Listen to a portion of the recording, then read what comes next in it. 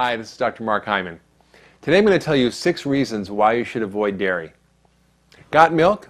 Well, these days it seems like almost everybody does. Celebrities, athletes, even former President Clinton's head of Health and Human Services, Donna Shalala, are all proud to wear the white milk mustache. After all, everybody knows that you need milk to be healthy, right? Not necessarily. Sure, dairy is nature's perfect food, but only if you're a calf. If that sounds shocking to you, it's because very few people are willing to tell the truth about dairy. In fact, criticizing milk in America is like taking on motherhood, apple pie, or baseball. But that's just what I'm about to do. Based on the research and my experience in practicing medicine, I typically advise most of my patients to avoid dairy products completely. I like ice cream just as much as the next person, but as a scientist, I have to look honestly at what we know. In just a second, I'll explore the many ill effects that are documented from eating dairy. Now, that advice flies in the face of the new up-to-date food pyramid from the United States Department of Agriculture. Now, the USDA's food pyramid recommends drinking 3 glasses of milk a day. What's wrong with that? Well, for one thing, it's a recommendation that's not based on strict science.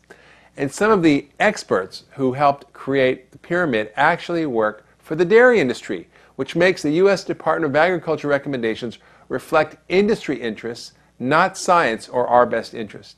In fact, Dr. Walter Willett, the second most cited scientist in all of clinical medicine and the head of nutrition at Harvard School of Public Health, is one of the most vocal critics of the U.S. food pyramid.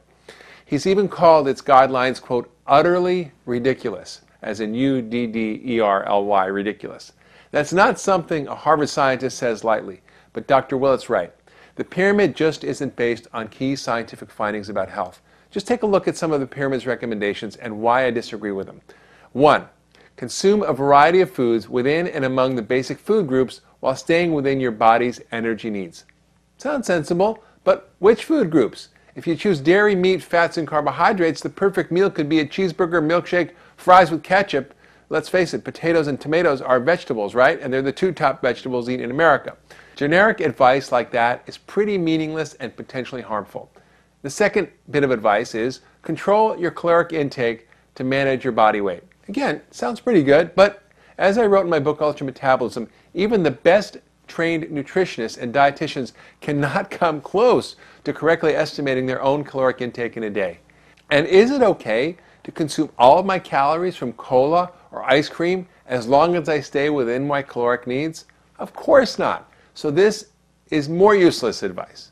Number 3, they say increase intake of fruits and vegetables, whole grains, non-fat or low-fat milk products. Well, fruits and veggies and whole grains are great. Milk, not so much. I'll get back to that in a minute. Choose carbohydrates wisely. That's the next bit of advice from the food pyramid. Who could argue with that? But how do they define wisely? The real advice here should be to cut down sugar intake from 185 pounds per person per year, which is what we currently consume, to less than a pound a year, to avoid flour products except as a treat, and stick to whole food carbohydrates like vegetables, fruits, whole grains, beans, nuts, and seeds. The next bit of advice is to choose to prepare foods with little salt. Not bad advice, but what if most of the food you eat is packaged or processed foods that you don't actually prepare and are full of salt? Like most Americans who eat half their meals outside the homes, this isn't helpful. So a better recommendation would be to avoid packaged, canned, processed, prepared, and fast foods unless you know exactly how they're made. The next bit of advice was if you drink alcoholic beverages, do so in moderation. Sounds good, but if you're usually drinking 2 bottles of wine a night, then 1 seems like moderation. I don't think that's a good suggestion. I think it's better to limit your alcohol consumption to half a drink a day or 3 glasses a week. That seems to have the most benefit with the least risk. The next tip is don't eat unsafe foods. Well, of course you shouldn't leave your egg salad in the hot sun or toss your salad with hands that just handle raw chicken coated with salmonella. But the food pyramid guidelines don't mention pesticides, hormones, antibiotics, genetically modified foods despite scientific evidence of their harm. Shame on the USDA. You can now see why I have a big problem with the food pyramid. Mostly its guidelines try to sound sensible while still protecting the interests of the food industry, the agriculture industry, and all the lobbyists paying for the elections of Congress. Everybody's happy, right? Well, I'm not, and you shouldn't be either. The public just isn't served by this watered-down, confusing, useless pyramid.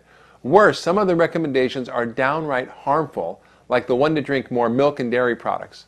According to Dr. Walter Willett, who has done many of the studies and reviewed this topic extensively, there are many reasons to pass up milk, including 1. Milk doesn't reduce bone fractures. Contrary to popular belief, eating dairy has never been shown to reduce fracture risk, but dairy may actually increase the risk of fractures by 50%, according to the Large Nurses' Health Study.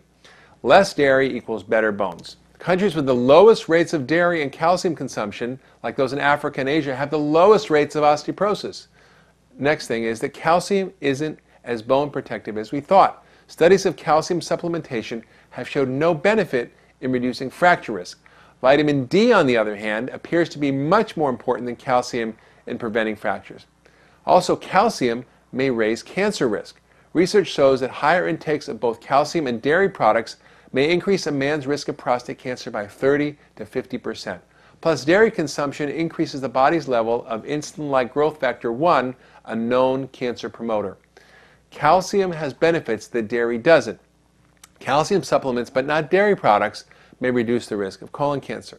And another problem with dairy is that not everyone can stomach dairy. About 75%, or 3/4 of the world's population, is genetically unable to properly digest milk and other dairy products, a problem called lactose intolerance. So based on such findings, Dr. Walter Willett has come to some important conclusions. 1. Everybody needs calcium, but probably not as much as our government's recommended daily allowance of 1,500 milligrams a day. 2. Calcium probably doesn't prevent broken bones. Few people in this country are likely to reduce their fracture risk by getting more calcium. 3. Men may not want to take calcium supplements. Supplements of calcium and vitamin D may be reasonable for women. And 4. Dairy may be unhealthy. Advocating dairy consumption may have negative effects on health. Now, this is from Dr. Walter Willett, not me, so you should think about your next glass of milk. If all of that isn't enough to swear you off milk, there are a few other scientific findings worth noting. First, the Federal Trade Commission recently asked the USDA to look into the scientific basis of claims made in their milk mustache ads. The panel of scientists stated the truth clearly. Number 1, milk doesn't benefit sports performance. Number 2, there's no evidence that dairy is good for your bones and prevents osteoporosis. In fact, the animal protein in it may actually help cause bone loss. Number 3, dairy is linked to prostate cancer. Number 4, it's full of saturated fat and it's linked to heart disease. Number 5, dairy causes digestive problems for 75% of people with lactose intolerance. And number 6, dairy aggravates irritable bowel syndrome. Simply put, the FTC asked the dairy industry, got proof? And the answer was no. Plus, the dairy may contribute to even more health problems like allergies, sinus issues, ear infections, type 1 diabetes, chronic constipation, and anemia in children. But what about raw milk? Well, isn't that a healthier form of dairy? Well, not really. Yes, raw, whole, organic milk eliminates some of the concerns, like pesticides, hormones, antibiotics, and the effects of homogenization and pasteurization. But to me, these benefits don't outweigh dairy's potential risks. From an evolutionary point of view, milk is a strange food for humans. Until 10,000 years ago, we didn't domesticate animals, and we weren't able to drink milk unless some brave hunter-gatherer milked a wild tiger or a buffalo.